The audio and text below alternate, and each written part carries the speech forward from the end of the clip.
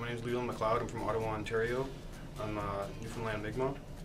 Role models are important for a lot of reasons, mainly just so you really have kind of a benchmark to look up to. So you've got an idea of what you're striving for. I think a lot of people may not realize they don't have that, but when you have a role model, you've definitely always got something, a sense of improvement is constantly there, because you're always trying to do a little better than you did last time. So you're trying to overcome your goals, and you're always trying to work harder, so you end up not even realizing it, becoming stronger along the way.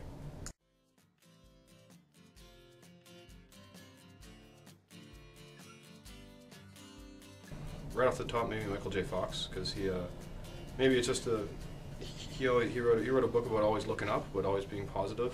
It had a lot to do with overcoming Parkinson's disease and just being able to constantly see the good things that he does have going for him. Other role models, I don't know, I think my father, just because I've always looked up to him.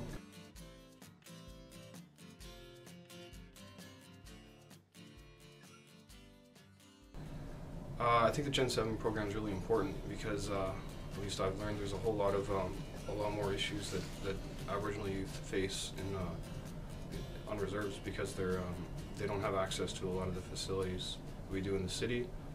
Sometimes the education isn't totally the status quo, and sometimes there's a lot of social dysfunction that they have to overcome in order to do well. And so I think when you've got somebody that comes in that's really got an idea, that understands that exists, but also comes from a place where they have a lot of hope and a lot of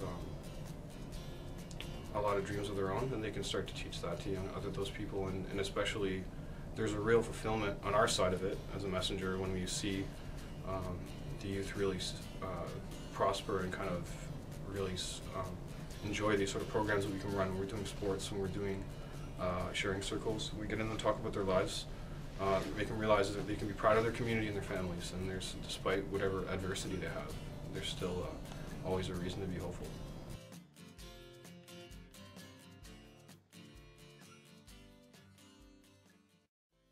Well, GEN7 is just a huge opportunity, and it's like a window into a world that I've never got a chance to walk in, and it's a big learning experience for me, but I hope that I can teach a lot too to the kids that are there, from taking what I have from Ottawa, everything I've learned here, the big city, the big capital.